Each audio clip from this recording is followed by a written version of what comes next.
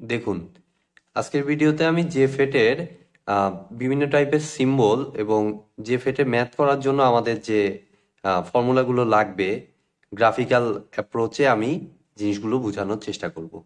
তো ভিডিওটি শুরু করার আগে আমি বলবো, এর আগে কিন্তু আমি JFET এর উপর দুইটি ভিডিও অলরেডি দিয়ে দিয়েছি, যেগুলো ছিল আমার বেসিক ক্লাস JFET কিভাবে কাজ করে। একটা ছিল N চ্যানেলের জন্য এবং আরেকটি P চ্যানেলের জন্য। তো যারা নতুন তারা আমার প্লেলিস্ট থেকে আগের ভিডিওগুলো একটু দেখে আসুন, তাহলে আপনাদের বুঝতে সুবিধা হবে।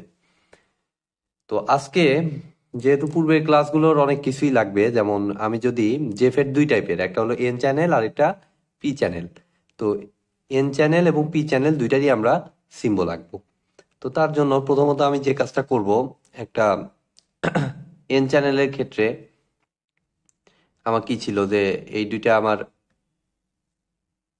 ছিল P এবং এটা ছিল N, এবং এদিক দিয়ে আমার যে প্রান্তটা বের হয়েছিল এটাকে বলা হয়তো গেট।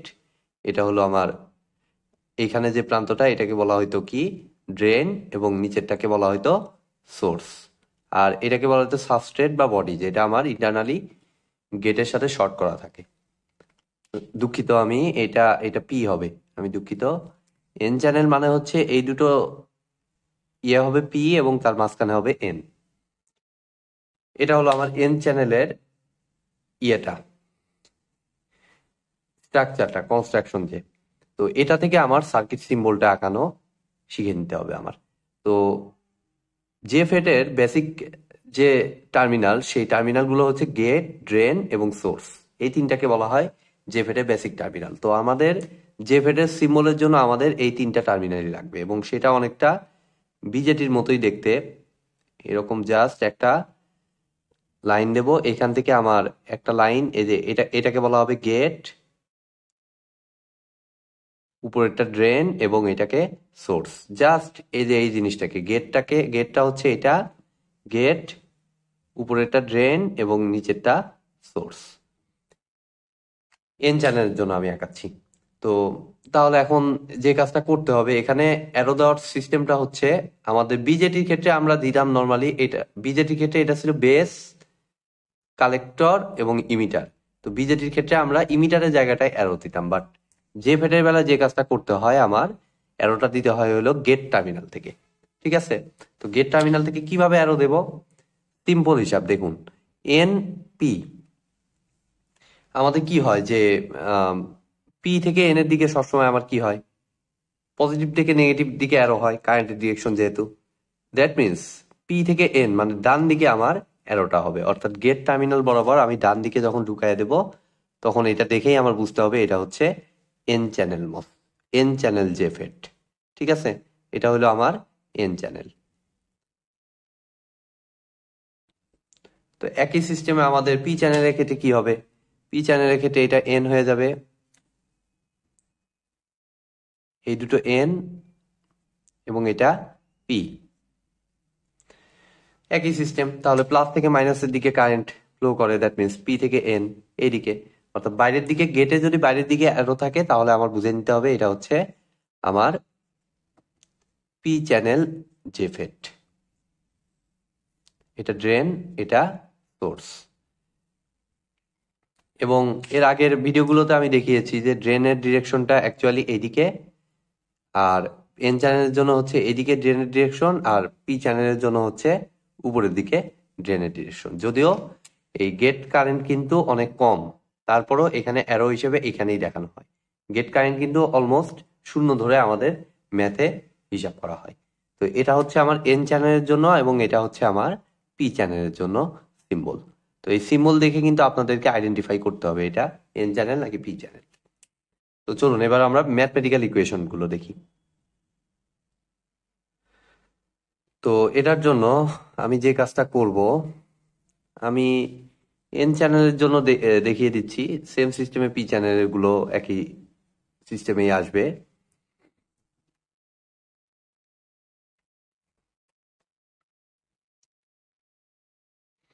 আমার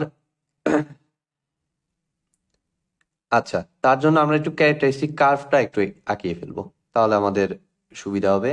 আমাদের এন চ্যানেলের জন্য এদিকে ছিল আমাদের ভিডিএস এবং এদিকে ছিল আমাদের কি আইডি, এবং এখানে আমরা কি দিছিলাম ভিজিএস এর বিভিন্ন ভ্যালু। সবার উপরে ভ্যালুটা হচ্ছে ভিজিএস ইকুয়াল টু 0 ভোল্ট। এটা এন চ্যানেলের জন্য বিবেচনা করতেছি। তারপর এটা আমরা দেখেছি এন চ্যানেলের জন্য এই ভিজিএস কে যত বেশি নেগেটিভ, সহজ হিসাবে এটা এন মানে মাইনাস, মাইনাস মানে ভিজিএস এর মান সব নেগেটিভ ভোল্টেজ দিব, তাহলে আমাদের মনে রাখতে সুবিধা হবে। তারপর এটা মনে করুন যে ভিজিএস ইকুয়াল টু -2 ভোল্ট, এবং লাস্টেরটা মনে করুন যে আমার ভিজিএস ইকুয়াল টু 0 ভোল্ট, যেখানে সেখানে বেসিক্যালি হচ্ছে আমাদের ভিজিএস ইকুয়াল টু -3 ভোল্ট, যেখানে সেটা হচ্ছে এই লাইন বরাবর, অর্থাৎ এখানে কোনো কারেন্টই পাবো না, যেখানে ডিপ্লেশন লেয়ার দুইটা লেগে যাবে। আগের ক্লাসগুলোতে আমি দেখিয়েছি। তো এই সিস্টেম থেকে আমরা যদি এটাকে এইদিকে এক্সটেন্ড করে এই সাইডে নেই আমার কি ভিজিএস, যদি এই সাইডে নেই তখন আমার কি ঘটনা ঘটবে, আমাদের আইডি ভার্সেস ভিজিএস এইখান থেকে যদি কার্ভ আঁকাইতে চাই, তাহলে ভিজিএস ইকুয়াল টু 0 ভোল্ট, এই জায়গায় হচ্ছে সর্বোচ্চ, ভিজিএস ইকুয়াল টু -1 ভোল্ট, এই বরাবর টান দিতে হবে আমার। তারপরে এইখানে এই বরাবর এবং এইখানে এই বরাবর মনে করলাম, তাহলে এটা লাইক একটা এক্সপোনেনশিয়াল কার্ভের মতো, এবং এটা থেকে আমি একটা ম্যাথমেটিক্যাল ইকুয়েশন বের করতে চাই, এবং এই ইকুয়েশনটার নাম হচ্ছে আমার জেফেট এর জন্য এটাকে বলা হয় হচ্ছে শকলিস ইকুয়েশন।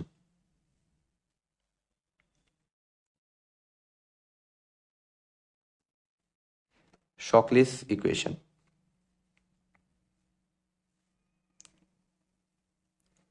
এবং এই ইকুয়েশনটা কিভাবে আনা হয়েছে, সহজ হিসাব, আগে গ্রাফের হিসাব করা হয়েছে, বিভিন্ন ভোল্টেজ দিয়ে চেক করা হয়েছে আইডি কত আসে, ভিজিএস কত, ভিডিএস কত, এগুলো চেক করার পর তাদের অ্যানালাইসিস থেকে যে ইকুয়েশনটা আনছে, অর্থাৎ এই যে ইনপুট কার্ভটা ভিজিএস ভার্সেস আইডি, এটাকে অ্যানালাইসিস করে যে ইকুয়েশনটা আনা হয়েছে সেটাকে বলা হয়েছে শকলিস ইকুয়েশন। এবং সেই ইকুয়েশনটাকে বলা হয়েছে হইল লাইক এরকম, ID equal to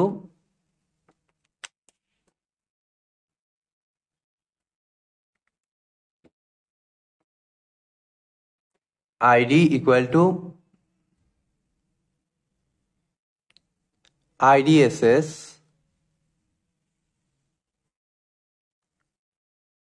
into 1 minus VGS divided by VP তার উপর হোল স্কোয়ার।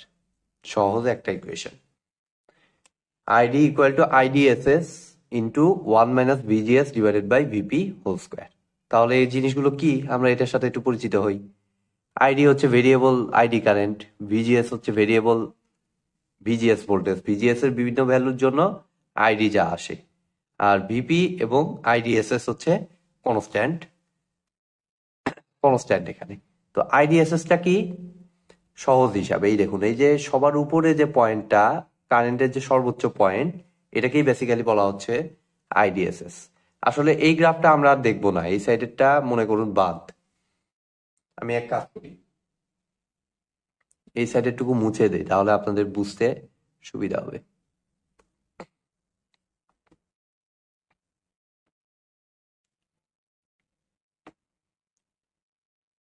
খেয়াল করে দেখুন, ওইটাকে এদিকে এক্সটেন্ড করার পর ভিজিএস এর এদিকে কিন্তু আসতেছে মাইনাস ভ্যালু। তো এটা মনে করুন মাইনাস সামথিং, এটা মাইনাস সামথিং, এটা মাইনাস সামথিং। তো খেয়াল করে দেখুন, এখানে আইডি সর্বোচ্চ ভ্যালু কত, এই পয়েন্টটা না?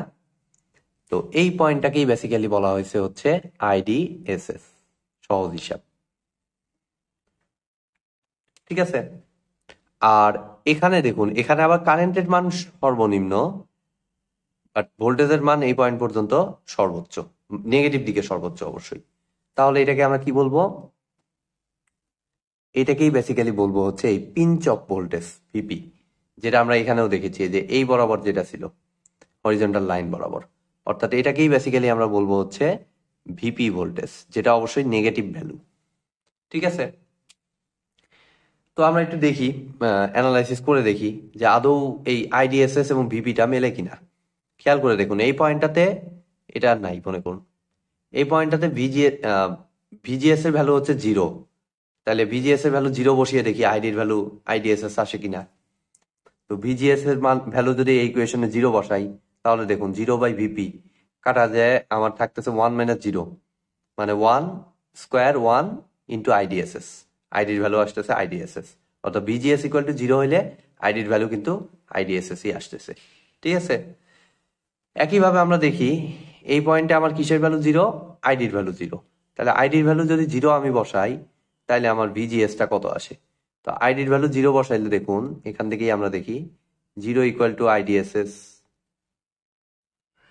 Into 1 - VGS by VP whole square.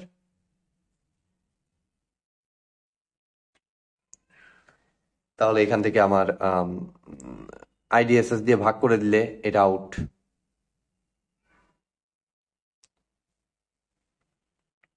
One minus VGS whole square সমান 0, মানে 1 - VGS বাই VP সমানও কি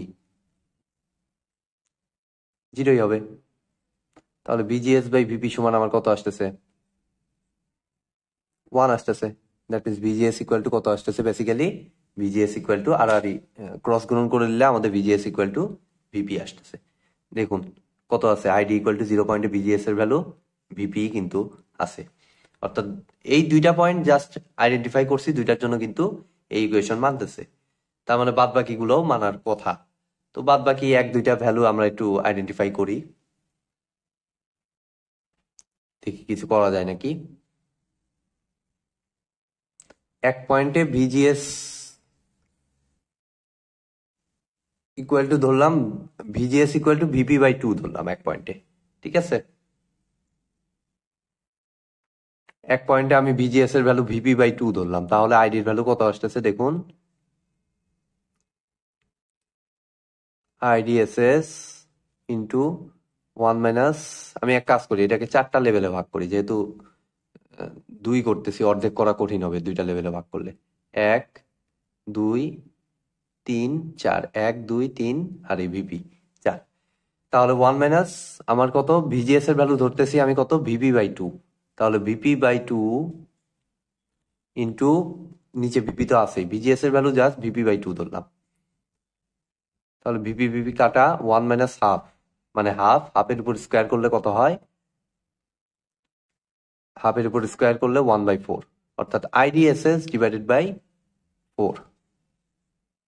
আইডির ভ্যালু আসতেছে আইডিএসএস ডিভাইডেড বাই 4, অর্থাৎ আমাদের এখানে কিন্তু VP/2 হচ্ছে এই পয়েন্টটা মনে করলাম, এটা হচ্ছে VP/2 এবং এটার রেসপেক্টে আমার ইয়ার ভ্যালুটা হচ্ছে, আইডির ভ্যালুটা হচ্ছে কত, আইডিএসএস ডিভাইডেড বাই 4। ছোট করে লিখি একটু। আর কোনো পয়েন্ট কি নেওয়া যায়? হ্যাঁ, আমরা আইডির ভ্যালুটা এবার অর্ধেক মনে করি। আইডির ভ্যালু যখন আইডিএসএস ডিভাইডেড বাই 2 হয়, তখন আমরা দেখি ভিজিএস এর ভ্যালু কত আসে। তো তার জন্য আমাদের দেখুন জাস্ট আইডির জায়গায় IDSS/2 ধরবো। তাহলে আইডির জায়গায় IDSS divided by 2 equal to IDSS 1 minus VGS by VP whole square. IDSS কাটা, এরপরে এটা হাফ, রুট যদি তুলতে চাই তাহলে 1/√2, মানে 0.707 বাদে একটা মান, কিছু করার নাই, 1/√2, 0.707 equal to 1 minus VGS by VP।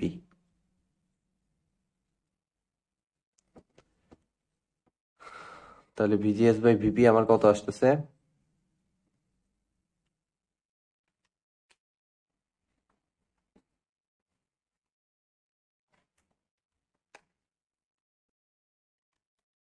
আমি একটু ক্যালকুলেটর সাহায্য নিচ্ছি। 1 থেকে ওইটা বাদ দিলে 0.293, খুব বাজে একটা মান, 0.293,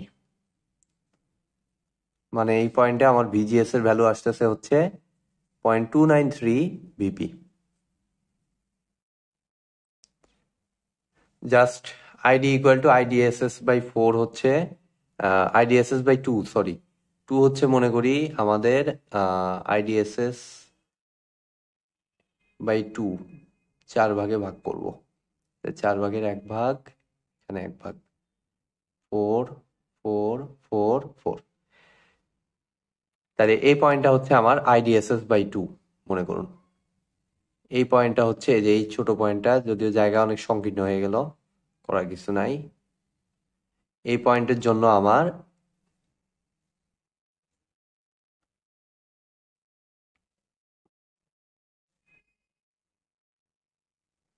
VGS এর ভ্যালুটা হচ্ছে 0.293। এটা আরেকটু চাপিয়ে দেই, এটা হচ্ছে VP/4 অ্যাকচুয়ালি।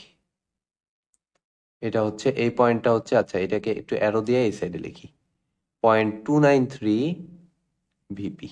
তাহলে দেখুন এই ইকুয়েশনের হেল্প নিয়ে কিন্তু আমরা প্রত্যেকটি পয়েন্ট আইডেন্টিফাই করতে পারতেছি। জাস্ট শকলিস ইকুয়েশনটা হচ্ছে ইনপুট ক্যারেক্টারিস্টিক থেকে যে কার্ভটা পাওয়া গেছে তারই একটা ম্যাথমেটিক্যাল রিপ্রেজেন্টেশন, এবং এটাই কিন্তু আমাদের ম্যাথ করতে কাজে লাগবে। এই ক্লাসটি অবশ্যই একটু মনোযোগ দিয়ে আপনারা করবেন, প্রত্যেকটা জিনিস একটু বোঝার চেষ্টা করবেন, অবশ্যই সেটা থিওরি রেসপেক্টে।